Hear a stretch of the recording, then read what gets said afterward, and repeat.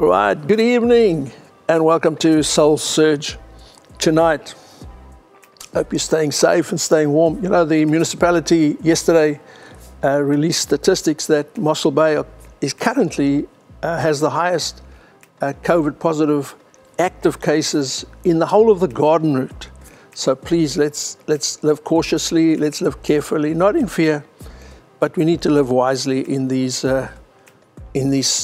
times. Tonight there's going to be giveaways, 2 1-kilo packs of biltong. This was in honor of Father's Day last week. Remember last week, Wednesday, we gave away KFC vouchers for the youth, but we're going to do Father's Day gifts today, so there'll be 2 1-kilo packs of biltong at the end of the show. You don't have to be a dad to get it, but just listen in and you'll get the information later on. Tonight we're discussing walls, and when I was thinking and preparing for tonight, there's only one song that I wanted to play, and that's Walls by Gateway Worship. Listen to the words of this song.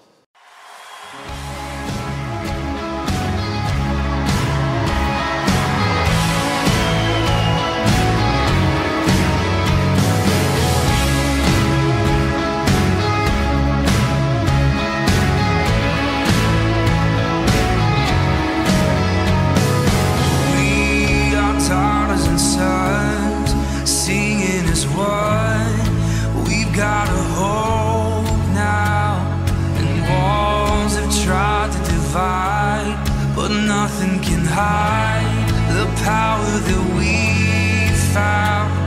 And you are walking with us, and all of the walls are turning to dust. They are falling down. Sing praise, we sing praise. We fill the skies with songs from our hearts. And sing praise, we sing praise, till enemies know how faithful you are, oh God, yeah.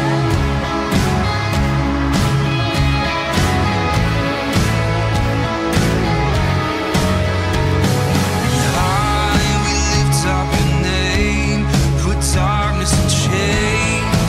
You go before us, and love is swallowing fear, and all of the walls will soon disappear.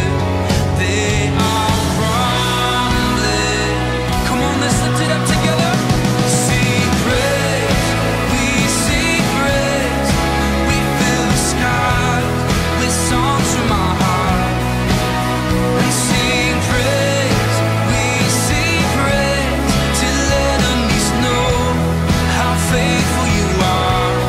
Oh, sing praise, we sing praise. We fill the skies with songs from our hearts. And sing praise, we sing praise, till enemies know how faithful you are. Oh God,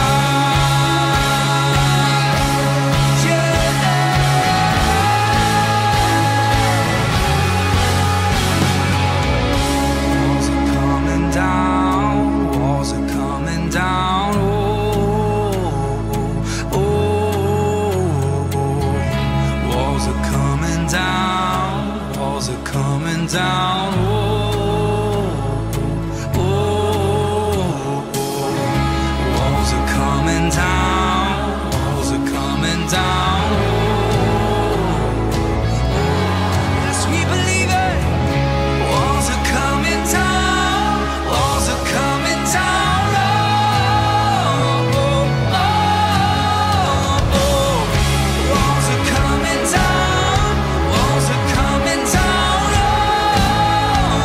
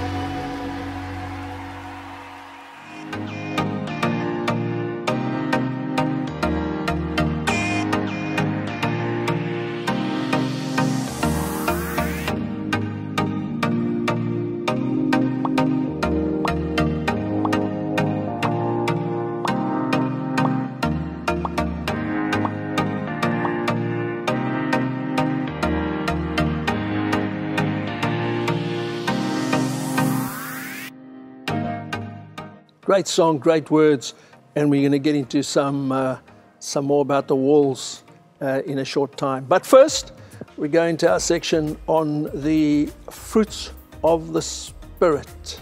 And tonight we're going offshore for our teacher. Many of you know him, Steve Adair in the UK. Over to you, Steve. Hi folks, it's really nice to be addressing you again after such a long time. But Zane has asked me to preach or to speak about peace, the fruit of the Spirit, and the particular one he's asked me to do is peace. So I wanted just to share a few thoughts on that. And the first one is, what exactly is peace? One of my favourite illustrations of peace is a story of a painting competition. Artists were invited to enter this competition, and they were asked to paint a scene that depicted peace. And so most people entered nice, calm scenes, beautiful lakes and flowers and countryside, everything calm and peaceful. But one man entered a picture which was completely contrast to that. It was a picture of the coast, but it was a picture of the coast in a storm. The wind was blowing, it was howling, and the waves were lashing against the cliffs of the land. There were storm clouds all over, and it was a chaotic scene. So when the judges came round, they asked this guy, what were you thinking? Because, we asked you to paint a picture of peace, and yet you've painted a storm and chaos. And he said, look here. And he took his finger and he pointed into a crag in the rock. And in the crag, there was a nest. And on the nest, there was a bird. And he said, the bird is at peace whilst there's turmoil all around.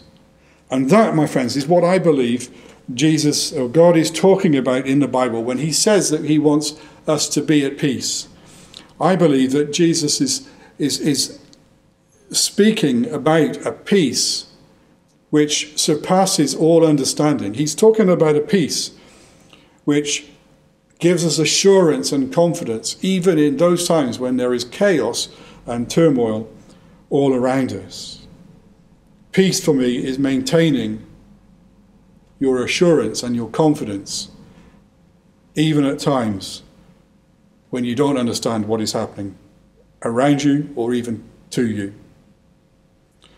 And so I want to give some examples of peace, and I believe that the person that is our best example of peace is Jesus himself. You remember that time when Jesus was walking about the town and the scribes and the Pharisees came and they brought a woman with them and they'd caught her in adultery. And they wanted to trap Jesus. Either she's guilty of adultery and we need to stone her to death, which means that Jesus would then have to deny compassion and love, or he would express compassion and love and would have to abandon following the law. They thought they had him, and there was a real point of tension that they were trying to create. But even in the midst of that turmoil and that conflict, Jesus, what did he do? He kept his peace, and he just stood down and he started writing in the sand, didn't he? Started writing, and I don't know what he was writing. We just asked them, okay, any one of you that is without sin should cast the first stone. And I believe as he wrote words like, I don't know, adultery, lust, greed, people were looking at those words and they knew they weren't without sin. And one by one they left. And eventually when Jesus looked up, he said to the lady, where are your accusers? And she said, they're not here, they've all gone. And he says, well, neither will I condemn you. And you should go and sin no more. You see, peace isn't an absence of fear. It's not an absence of turmoil. It's not an absence of being in difficult situations. Peace is all about maintaining assurance and confidence in God, no matter what is happening to you or around you. The last thing I want to focus on then is how do we attain this kind of peace? First of all, I want to just say that there are two types of peace, really, that we need to attain. The first is peace with God. Paul says in Romans 5, verses 1 to 2, "Therefore, since we have been made right in God's sight by faith, we have peace with God because of what Jesus Christ our Lord has done for us. Because of our faith, Jesus has brought us into this place of undeserved privilege where we now stand, and we confidently and joyfully look forward to sharing God's glory." We have peace with God by entering into a relationship with God. We're made one with God. Our sin is dealt with, and our relationship with God is assured. And peace with God is the first step in attaining the peace of God. Peace of God is this peace that we see is as a fruit of the Spirit. It's born out of a relationship with God. And just as fruit takes time to grow, peace and all of the other fruits of the Spirit also take time to grow. And we need to be spending time with God. Relationships don't just happen. We need to build those relationships.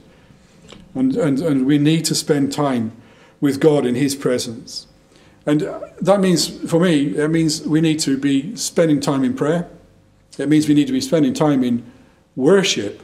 And I don't mean in church worship, in corporate worship. I mean we need to spend time in private devotion, private worship with God. But we also need to spend time in the Word of God. In the Word of God, this is where God will instruct us. As we read the Word of God, the Holy Spirit will testify to us, quickening words to us, quickening verses to us, bringing out truths and making them real to us, that we would own them, that we would be assured by them, that we would apply them directly to our own lives. In the Scriptures, we see there are a lot of secrets that only those people in relationship with God can share. And we can see these in the Bible. They're identified by these two very simple words: we know. Romans 8, verse 28. We know that all things work together for good for those who love God and those called according to his purpose. We know all things work together for our good. And if we know that, and we know it, not just here, but we know it here. Or as Zane often says, we know it here, we know it in our knower. That all things work together for our good. Then we attain perfect peace. Thanks for listening. I hope this will have inspired you in some ways, but be careful with your relationship with God. Spend time in prayer, spend time in worship, spend time in God's Word. Thanks for your input, Steve. And from all your friends and family here at New Life, we just want to send our love to you, to Helen, and to the family. In 1994, when Eric and I arrived here at the church in Mossel Bay, I remember the first series that I did was walls. I used back then you didn't have a video projector, you didn't have fancy TVs, so we had what was called an overhead projector, which you wrote on a piece of plastic, and what it did is it just projected that onto the screen. And I had bricks, just had a wall of bricks, and they were white bricks because it was just black on white. And in every brick, I started putting a characteristic, a trait that that we need in our lives to build up our strength in God. I believe God told me that, look, the church had been through a lot. The pastor that was here before us had suffered from a stroke. He'd been out of the ministry for 9 months, couldn't preach for 9 months. And I believe God just said, you need to build up the church. The church needs to be strengthened. And so I had this idea, and in every brick we put a characteristic or a trait that we need to strengthen within ourselves so that we can become strong in God. For instance, there was a brick in one of the bricks, there was faith, and then in another brick there was trust, there was hope, and then joy, and peace, perseverance, self-control, all these things. Every brick was filled in with one of those, and eventually the series lasted a couple of weeks, and I think we covered about 12 or 15 bricks. But that's the whole idea, was that it's brick upon brick to build a wall. And we still need to do that. We still need to be building ourselves up in our inner man, in our inner strength, so that we can become strong in God. Walls can be good and walls can be bad. There are walls that help, there are walls that hurt us. And we're going to look at 4 different ones quickly tonight. For instance, walls protect. If you look at the Great Wall of China, Google says that it was built over 3,000 years ago. Google says it's over 21,000 kilometers long as it snakes down up the valleys and the mountains and the mountain ranges that are in China and over the plains. 21,000 kilometers. And it was built to protect the Chinese people. They protect them from the nomadic tribes that came from the north, the Mongols that came in, pillaged, plundered, stole, and just destroyed the Chinese people. So it was built as a wall for protection. Nehemiah, if we look at Nehemiah his whole life's ministry is going from Babylon back to Jerusalem to rebuild the walls, because the walls of Jerusalem had been broken down. The enemy had come in, the enemy had plundered and destroyed and stolen, and the walls needed to be rebuilt so that the people's lives could be rebuilt, so that the temple also could be rebuilt, so that their relationship with God could be rebuilt. But the walls had to be built up strong again. Proverbs 25, there's a fascinating scripture. Proverbs 25, it says that a person without self-control is like a city with broken down walls. A city with broken down walls meant that the enemy could just come in and do what they want to do. They could just come in and pillage and steal and rob. A city without walls was exposed, it was vulnerable. And the enemy could come in and just take what it wanted to do. And that's what the devil wants to do with us. He wants to come in and destroy our lives, just mess up our lives, trash our lives. We've been created in the image and the likeness of God. In other words, our security, our self-worth, our significance is found in God. It's not found in places, it's not found in positions, it's not found in power, it's not found in wealth, but it's found in God. It's based in God. And we need to build up our inner man, become strong. These character walls, security of self-worth, of significance must be built up within us, and we need to grow and become strong in God. So we need strong walls within us that can help protect us from the wiles of the enemy. Secondly, walls divide. I have a piece here that it looks like rubble. For a lot of people, it would just look like rubble and they throw it away. But for me, it's very precious, because this piece of rubble comes from a wall that divided a nation. It came from the Berlin Wall. It's a piece, a friend of mine, John Stegman, in the early 90s, in fact, just after the wall had come down, the Berlin Wall had come down, he went over to West Germany and he came back with a few of these pieces and he gave me one. And I've kept it all the time because it speaks a lot to me. The Berlin Wall divided family, it divided, for those of you that don't know the history, I mean, it was just one night in 1961 where the East German army came in overnight and laid down barbed wire and then immediately started building the wall. The wall was 155 kilometers long, 4 meters tall. And the communist side, the East German side, said that they were doing it to protect themselves from the culture and the corruption of the West. It didn't just divide a community or a country, but it divided the world, East from the West. It brought division. Paul writes in the Bible and says that there are dividing walls between Jews and Gentiles. The Bible is clear on how the Jews and the Samaritans hated each other. There were walls of division, walls of separation between them. Racism is a wall that divides countries and divides communities still today. In South Africa, the laws were against racism were taken out of the law books in 1994, but there's still a lot of walls of racism in the hearts of mankind today. A generation gap can be a wall that divides old from young. Teenagers look at older people and don't want to mix with them because they don't understand them, because they're weird, and I guess we are. But the older people also look at teenagers or younger people and think they're weird. At New Life, we're building a generational church because I believe that's God's will. I believe in a healthy family, in God's forever family. You're going to have babies, you're going to have young children, you're going to have teenagers, you're going to have young adults, you're going to have middle age, you're going to have seniors.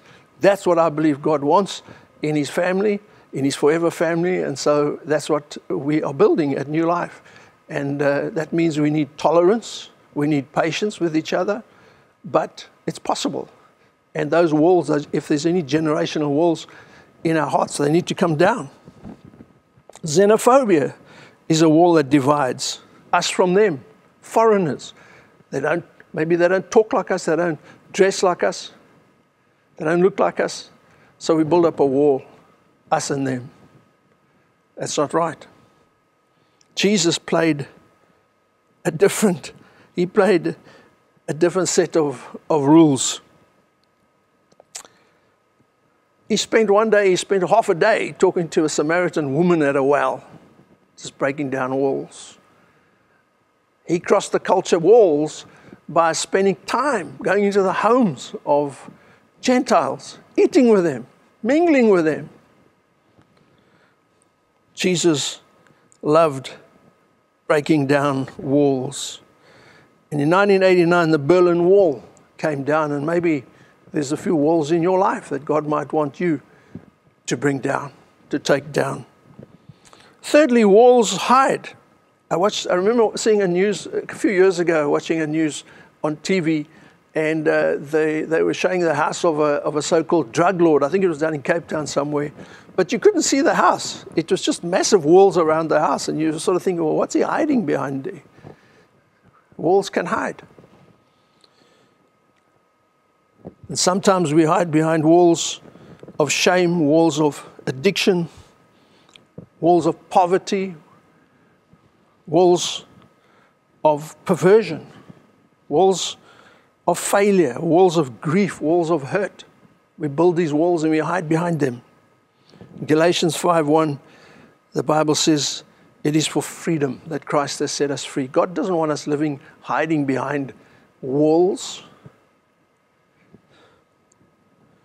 Your unresolved past will sink your future if you hide behind walls and not deal with the issues. Christine Kane said this. She said, what we don't reveal, He cannot heal.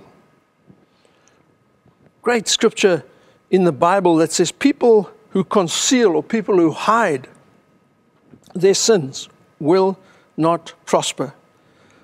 But if they confess and turn from them, then they will receive mercy. God loves you. God has best intentions for you. But hiding our sins is not the way to go. We need to come out from behind those walls and confess and reveal to God what it is in our lives that we don't want, what we know is unpleasing to Him. And we need to confess them. And then we can walk in God's forgiveness, in God's grace, in God's mercy, in God's favor, and God's blessing. And then number 4, there are walls that are roadblocks to God's promises and God's blessings. Take, for instance, Jericho. I mean, the children of God have finally come into the promised land. And remember, the promised land was a better place, a better life. That's what God had promised them. They come into the promised land, and first in front of them, there's a big city, a walled city, a stronghold called Jericho.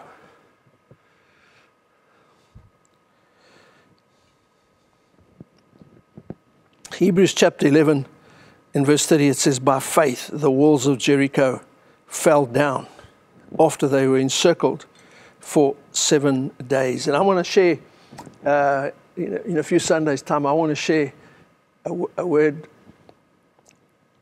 entitled 6 Steps to Fall a Wall, based on what Joshua did, so that the walls of Jericho, to make the walls of Jericho fall down. But we need to know that walls or strongholds need to be broken down in our lives if we want to inherit, if we want to go beyond Jericho to inherit the fullness of the blessing of the gospel of Jesus Christ. Because if that wall, if it still stands, then we can't inherit what God wants for us. And sometimes Jericho means a stronghold of hurt from past events. It might mean a wall of fear, might mean a stronghold of anger that controls your life. It might be a wall of just low self-worth. Stronghold of hatred, maybe. A stronghold of bitterness or resentment, of unforgiveness. But these are strongholds, these are walls that need to come down so that we can go beyond and inherit and enjoy the life that God wants us to enjoy. Jesus died for us to live that life, the life that he said he came to give us, an abundant life. Let me recap quickly. So there are walls that protect, and we need those strong walls within us, within ourselves, within our inner man. We need to build up those strong walls, build up our faith, build up our trust, build up our hope. We need to be strong in all those areas. But there are walls that divide, and these walls need to be broken down. And then there are also walls that hide, and we need to come out from behind those walls. Things in our lives, conduct in our lives, habits in our lives, that we need to come out from behind those walls and confess them and reveal them to God so that he can begin the healing process.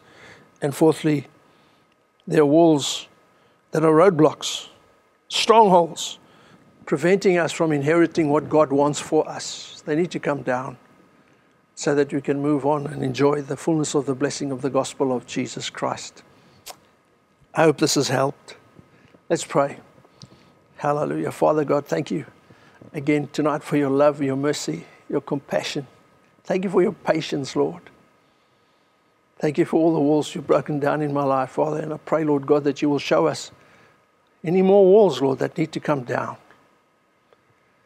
Help us to also become strong in ourselves, Father God. We do not want the enemy to come in and to plunder and to rob and to steal that which you have given us. Pray, Father God, that your word will encourage us, your word will bless us, your word will strengthen us. And I pray, Father God, that you'll keep us safe. Keep us from all harm, keep us from all evil, we pray, in the mighty name of Jesus. Amen.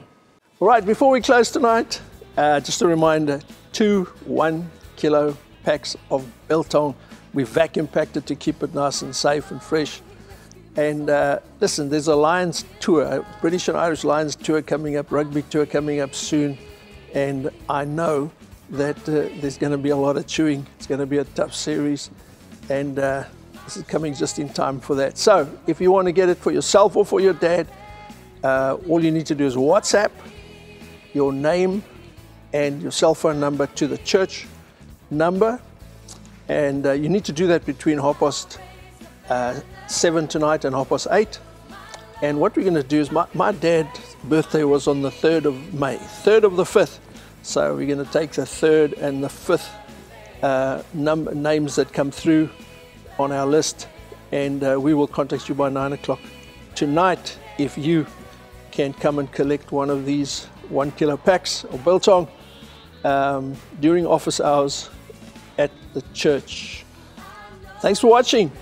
Stay safe, stay warm, stay positive, stay strong, keep shining for Jesus.